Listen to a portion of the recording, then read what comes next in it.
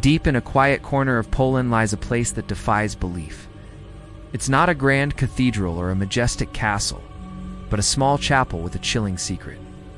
This is the Skull Chapel of Chermna, built from over 3,000 human skeletons. The walls, the ceiling, even the altars are adorned with the bones of those who perished in wars and plagues centuries ago.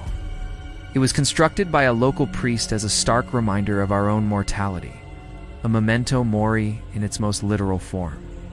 But here's where it gets truly unsettling.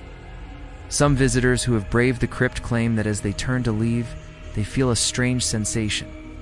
When they look back, they swear the skulls have shifted, their empty eye sockets seemingly following their every move.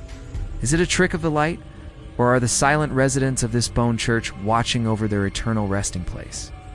Let me know what you think in the comments, and don't forget to like and subscribe for more journeys into the unknown.